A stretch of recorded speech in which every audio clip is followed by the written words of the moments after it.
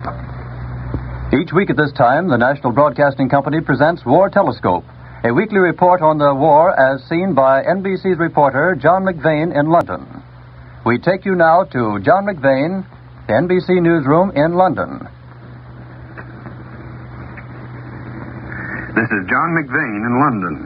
A little while ago, one of the many invasion exercises was taking place on the coast of Britain. Everything had been carefully planned. The three services, Army, Navy, and Air Force of two nations were involved. Just as a group of landing craft approached the shore, the weather changed. The sun disappeared, and one of those quick sea fogs enveloped the landing craft and the beaches. The troops making the mock attack, and the troops guarding the shore. In one invasion craft, some soldiers, weird figures in their May West life belts, were huddled together, waiting for the moment that the boat touched shore. One man was worried. He said, "This is the moment we should be getting our air support. Where are our planes?" And through the fog came a voice saying, "The only air support you'll get today, pal, is the air support you'll get from that blank May West you're wearing." That was one GI's view. But today we're going to have a little more expert view of the whole business of air support. As the day of invasion approaches, thousands of British and American planes on airfields all over Britain are ready to launch the greatest blow that air forces have ever struck in cooperation with the ground troops. From the air standpoint, the invasion is on. These planes are flying thousands of sorties against the enemy.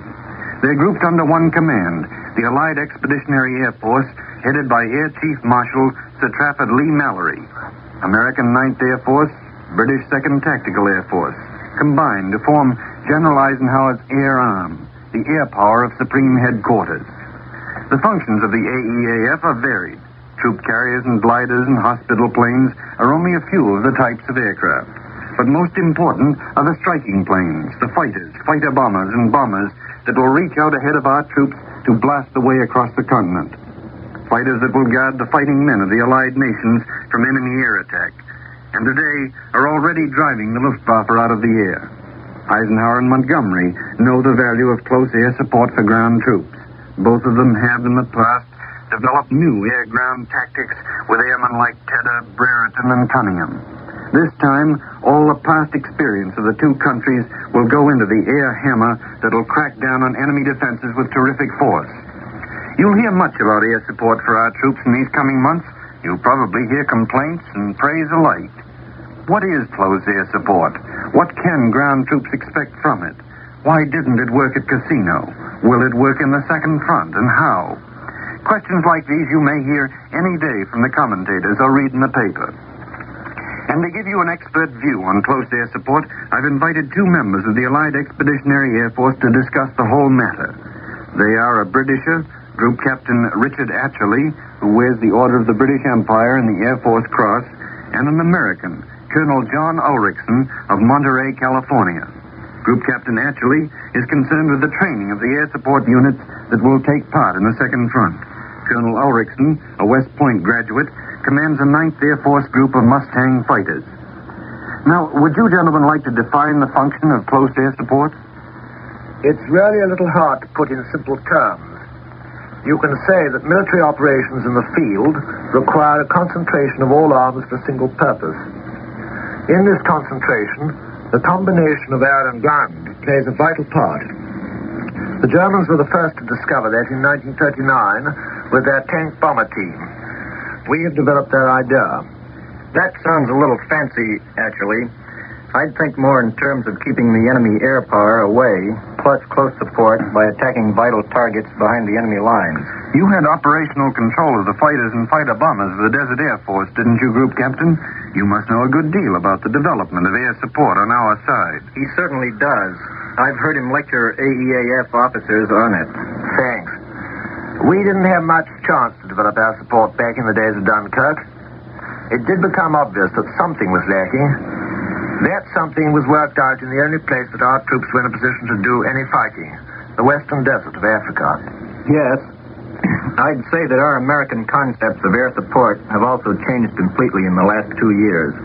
We used to think only of bombing factories, railheads, and other strategical targets, and providing a fighter air defense. Well, can you tell me what it's all about today? What is the AEAF, and how does it work? The headquarters is a completely interlocked command. You have a British commander, and he has an American deputy, or vice versa. All links in the chain. Nationality doesn't count. You mean an officer of one nationality may be exercising control over the air forces of another? That's it. When the operation begins, we can switch the whole Allied force wherever we want it. One might say that there are two forms of support. The indirect or strategical, knocking out railway yards, oil wells, and other targets far behind the enemy lines. The other form is the direct, quicker tactical support. We set the enemy's house on fire, and he has to put it out. We hit him, his defense positions, and everything else that needs hitting near the front. Air support for an army is the exercise of air superiority. The army wants you to do something, clobber someone. That sometimes means that the army asks you to put out a man's left eye and leave his right eye alone. Did the American squadrons think the same, Colonel? Just about the same. American squadrons arriving here from America are pretty well trained in close support. My own group, for instance, worked very closely with an armored division out in California. Since we arrived here, we've been accompanying strategic bombing missions and attacking various objectives in occupied territory. Incidentally, that's very good training, Erickson.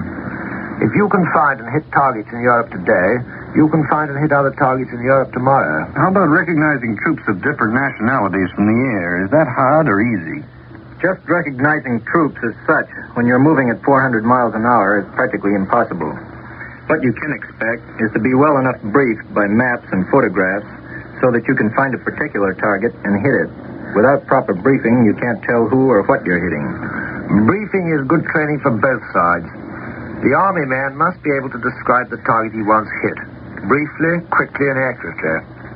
The pilot must be able to find it on his map from the description, then recognize it when he reaches it. And an enemy pillbox can be very hard to find from the air. The view of a man on the ground who sees perhaps one hill and one pillbox is different from the man in the air who sees many hills, perhaps many pillboxes. The nippiest aircraft for this job is the fighter bomber. If the Army wants the backlight knocked out of someone's push bike between now and 1/4 past the hour, the best plane is the fighter bomber. What's the role of the fighter in close support? It has two roles, fighter cover and ground attack. The fighter protects our ground forces from enemy attacks, makes enemy fighter bombers jettison their bombs, and the fighter attacks with gunfire. An airplane coming against ground troops with its guns going is a very frightening weapon. It gives the enemy the impression that there's no future in fighting. Not bad. What's the function of the airplane on the battlefield working with ground troops? Hearing the reports of Casino, it seemed as though bombers blasted the town to bits, but our troops still couldn't walk in. Well, aircraft don't deliver a knockout blow against ground forces. If they did, air power could carry out an invasion alone and just bring in the post exchange behind it. Airplanes on the battlefield are more of an anesthetic. Your air forces attack. If you hit with your army immediately afterwards, they have half-stunned men to deal with. But if you wait a little while, the enemy recovers and fights as hard as he ever did. I've noticed that when we attack flak towers in Europe, the gunners are well protected behind concrete. But we can always make them put their heads down and stop firing. Sometimes, of course, we do more than that. Well, what about the Luftwaffe in the coming battle? Do you think the Germans have been saving up their planes? I think so. They're probably using them as carefully as they can. We sometimes find no fighter opposition over Europe, and on some other days, the sky seems full of them. Now, I think you can take it as certain, however, that before this battle's over, the Luftwaffe won't be taking part in it. Until that moment, we must anticipate stiff resistance, however. What's happened with the tactical close support planes in other invasions? At Salerno, the fighters protected troops and shipping from the enemy air force. Bombers and fighter bombers answered military calls. The bombers and the fleet guns took the place of artillery before we had artillery established ashore. When the Germans sent reinforcements, Air Chief Marshal Tedder put the whole bomber force onto them and busted them up. Well, what can the ground troops expect from their air forces? That is, what about the view of the ordinary GI or Tommy slugging it out in the mud or in the hills? There are certain things that air power can do for him, certain things it can't. Remember that the man on the ground sees only a small part of the battle. If he's opposed by one jeep and two pillboxes, he may want air support to knock them out, without realizing that Smith, just over the next hill, is opposed by 2 jeeps and 3 pillboxes.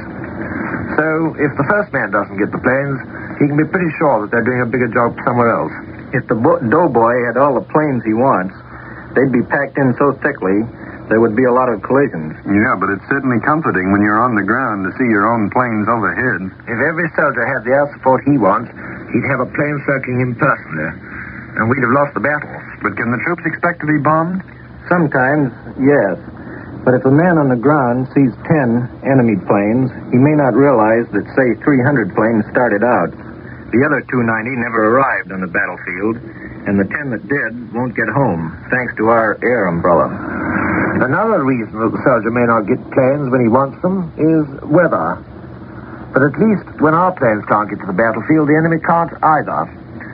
It might also be well for the soldier to remember that if he doesn't see his own planes, it may be because he himself hasn't carried up bombs and gasoline from the beach to the landing grounds. A plane on the offensive is more valuable than a plane on the defense. The real competition is for the ground forces not to see any planes, his own or the enemy's. If the GI does not see his aircraft, he can know that they're probably off attacking the enemy.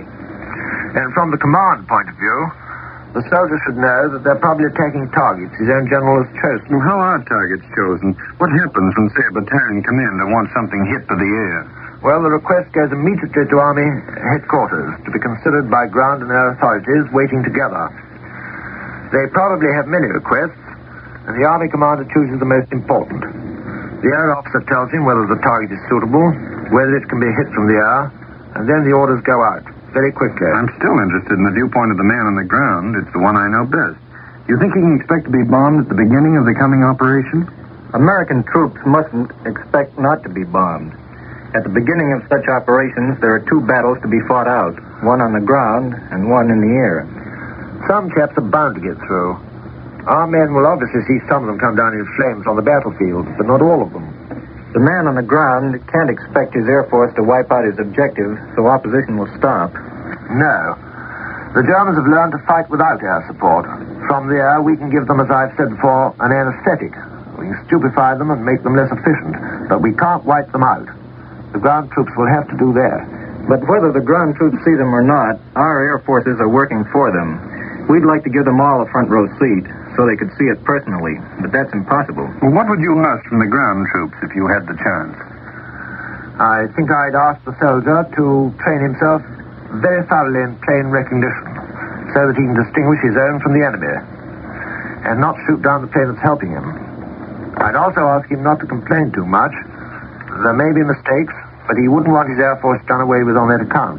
How do the Air Force men, especially the Americans just arrived, feel about ground strafing and low-level fighter bombing? They're very enthusiastic. The young pilot naturally likes to beat up targets on the ground. He sees concrete results of his work, and he learns quickly.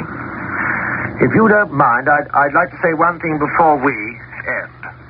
How much we in the AAF have welcomed getting together, choosing the 2 services and swapping ideas. I think we've both changed a lot of our traditional customs. And Ulrichsen, when it's all over, I think you fellows will probably go back with opposite accents. What can we swap you for that? Well, if you don't mind, I think we'll just keep the postage straight.